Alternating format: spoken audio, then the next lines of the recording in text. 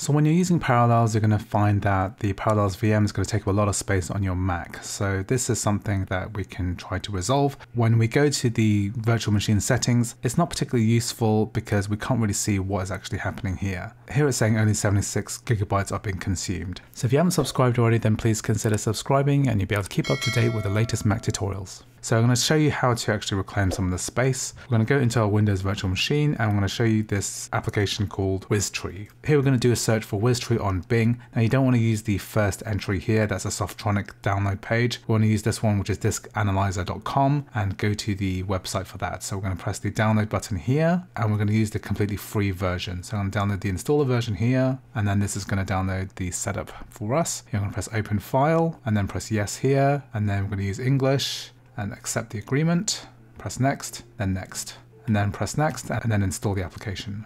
Here we're going to launch. And then what we want to do is do a scan of the local drive. So I'm going to press scan here. And what we're going to find is that this is way faster than any other alternative. So for example, I used WinDiaStat before, but this is much faster for some reason.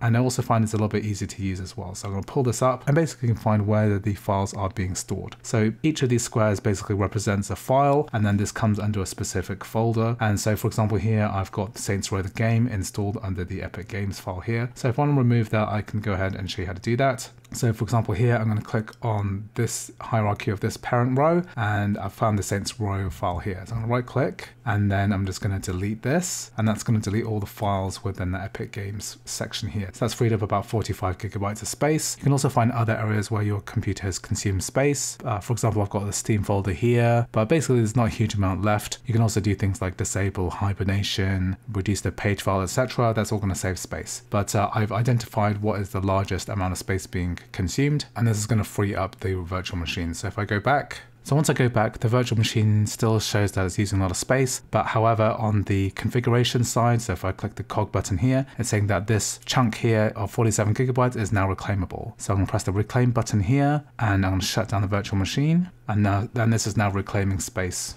So that's now done. If we go back to our settings now, there's no space that's reclaimable. And now my Parallels virtual machine is taking a lot less space. So this is now updated correctly. And the reason I've got so much virtual machine storage is because I actually have two virtual machines here. So all I need to do to save space is to basically delete the old one. Anyway, I hope you found this video useful. If you did, please like, please subscribe, and I'll see you in the next video.